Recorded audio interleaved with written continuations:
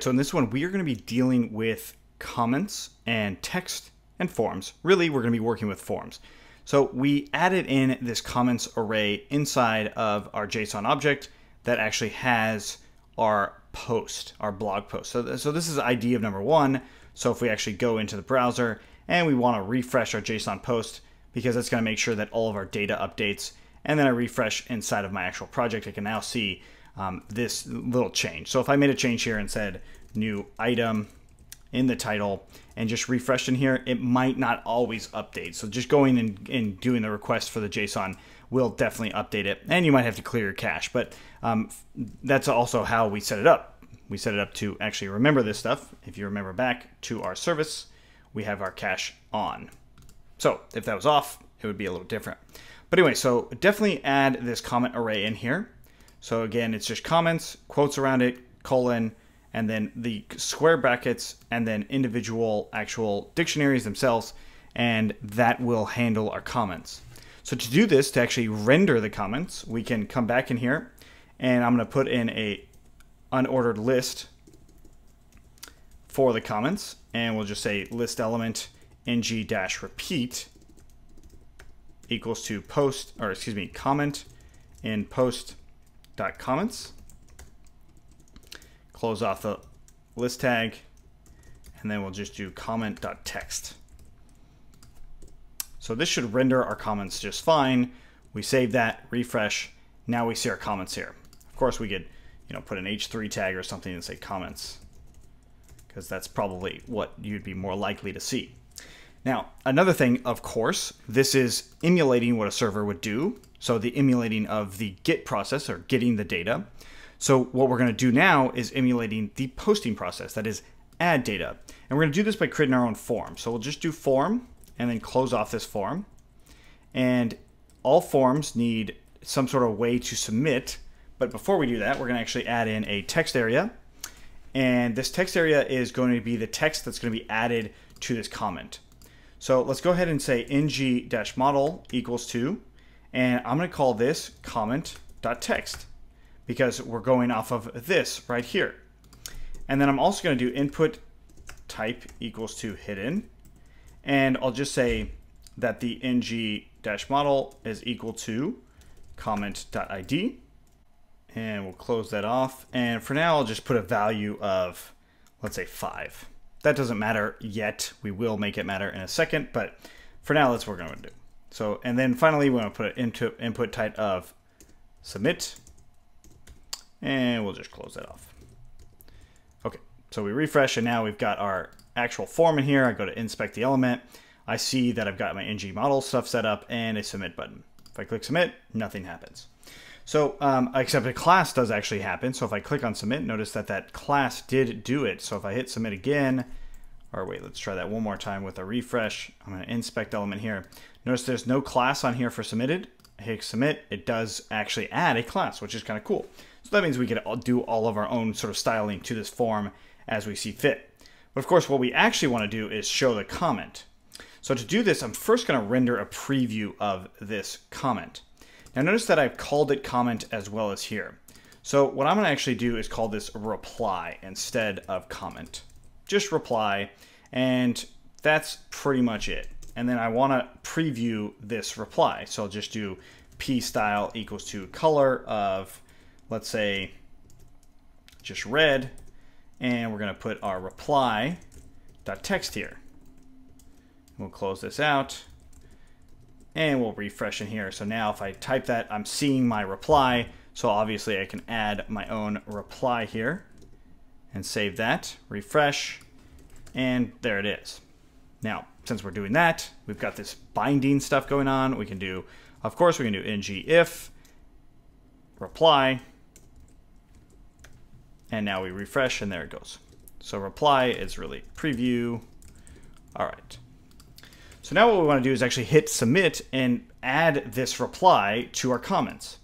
And I'm going to talk about the things that are important to what we've done so far in just a moment, but I do want to make this form actually work. And to do this, there's a few ways we could do it. We could do that ng-click like we've done before, like we've seen before.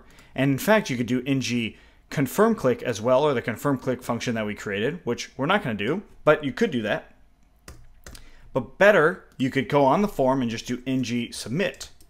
So what this is this is a actual expression that you can, execute when you do any sort of submit. So another submit happens sometimes with a text area. So input type equals to text. And sometimes you can actually, if you refresh in here, you can type it out. I'm going to just show you the actual form to see that it does submit. So notice the classes here. So I typed this out and I pressed enter, and that actually submitted the form too. So ngSubmit actually will handle all of that versus just having the event on the button. This will put it everywhere. Get rid of that text because I don't need it. But the input text area, now we have all the things that we need. So ngSubmit, that is where we actually have to handle this reply. So to do this, we are going to go into our blog detail view, and we're going to change a scope, and we're going to want to make our reply. So we'll just call it add reply. And there's going to be a function, and it's going to do some stuff. So let's actually console log scope.reply. And let's see what this does. We haven't set reply anywhere other than on the template. So let's actually see what happens. Now, go back in, do a little refresh, do this, hit submit, go to our console, and nothing happened. Oh, because we need to set this. So we'll do add reply with the parentheses. You don't have to have the parentheses, but you could add them. Hit submit, and there we go. We've got our object of text, right? So let's actually get rid of those parentheses and see what happens. Come back in, refresh, submit, nothing happens. So parentheses are required. And you can actually pass in the reply itself too. So you can pass in that model. So there we go. So we got our ngSubmit, and this is the method that's actually going to run. But something you might notice is the reply ID doesn't actually show up. So instead of setting the reply ID here, so I have it at value of 5, that didn't work. But what we want to do instead is initialize the reply ID to something. And that value should be related to these comments. So there's a few things that we want to do on a component. First of all, we want to add a reply. Secondly, we want to actually set our scope.reply to something. And what I'm going to set it to is ID being to post.comments.length +1. And then I'll do text being empty text. So I refresh in here and I write my comment. Now I've got my ID there, right? That's perfect. That's what I wanted, and that's what I'll continue to want. In fact, I'm going to want to always have this ready and available. So I'm going to cut that out and come in here and just say scope, or excuse me, I'm going to say function reset reply. And we're going to just write that part in there. Okay, very good. So reset reply, we want to initialize that value just like that up here. And then we'll also want to do it after we add the reply, because we actually want to add our comment or our reply in here. Now again, I'll explain why we need these two fields in just a moment, but there is another thing that I want to do is go back into the template and say ngIf reply.text. Then I refresh, that way the preview is there. And I get this post not defined. So let's go back into our blog detail. Post not defined is from this right here. So let's just change it to scope.post. We refresh and that error goes away. Okay, cool. So now we've got that ID.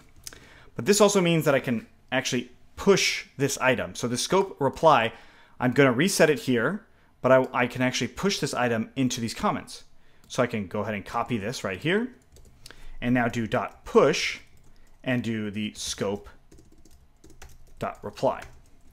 Okay, now if you remember the reply, how it comes through, if we look at this console, it is an object, it has curly brackets, it has ID and all this stuff.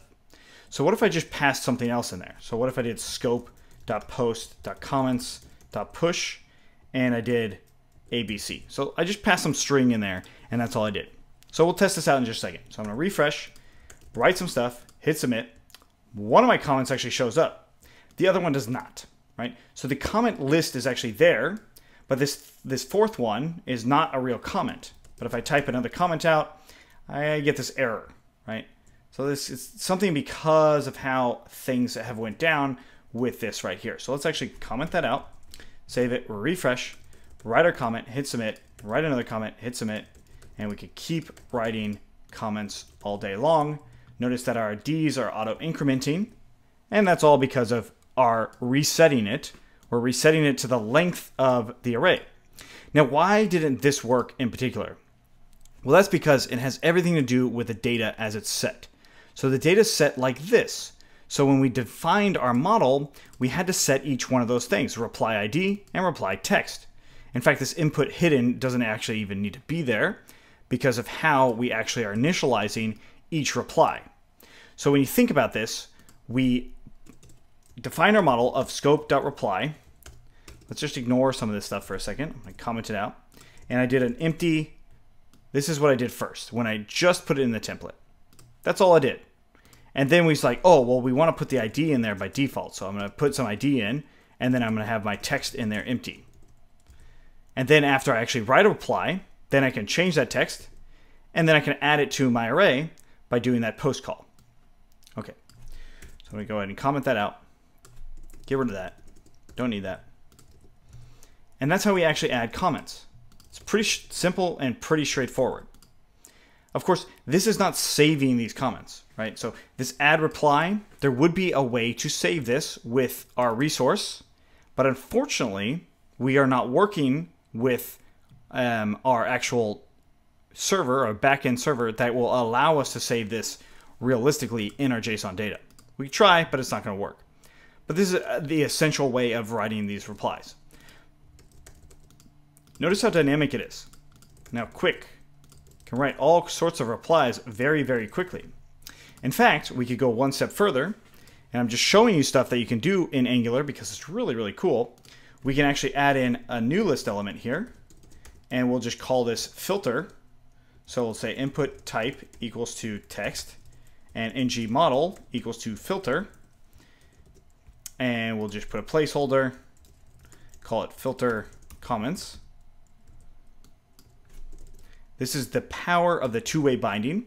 So then I can come in here, actually we'll call this ngModel, we'll call it query, not filter, because if we use the pipe and then filter, colon, query, I can come back in here.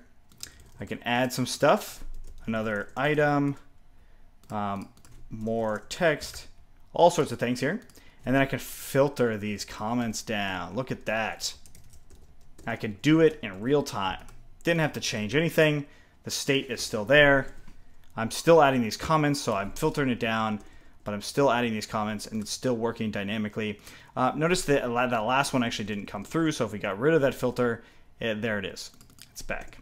So that's not a perfect filter because it's not actually live updating everything, but you kind of get the idea. It actually is working pretty well as far as actually filtering this live data. But that is the power of Angular. It's really, really nice.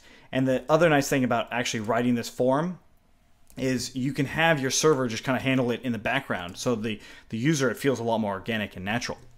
All right, so that is adding some items into our comments. And now what I want to show you is actually just removing those items and doing so with that confirm click that we created before.